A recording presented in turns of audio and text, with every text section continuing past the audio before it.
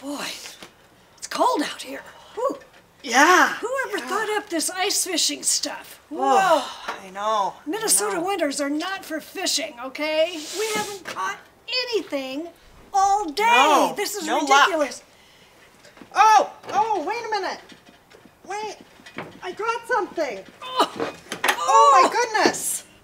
You caught a good read. Look at that. I sure did. You know, wouldn't it be great if we just quit this whole thing and cozy up and read?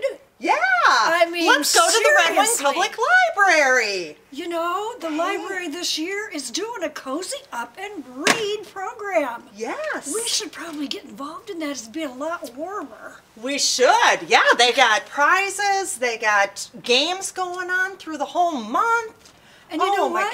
gosh. In January, you know what they do in January? What's that? They pack these little bags full of all kinds of goodies, and it's free. I love free. So you just Free go is in and pick one up? Yes, you can just go in, go to the desk and say, hey, Wow. do you have any of those cozy up and read bags? Yeah. I'll give you one, and you know, the stuff that's in there is kind of cool.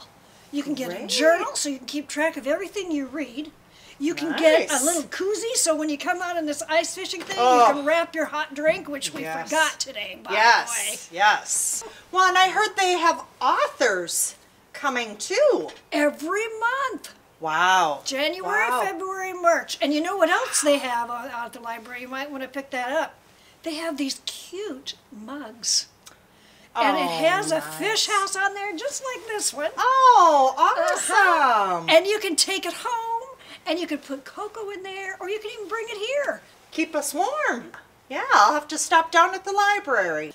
Everybody in Red Wing needs to get down to the Red Wing Public Library starting January 1st. And what are they going to do, Lori? Go in, grab a bag, and cozy up and read.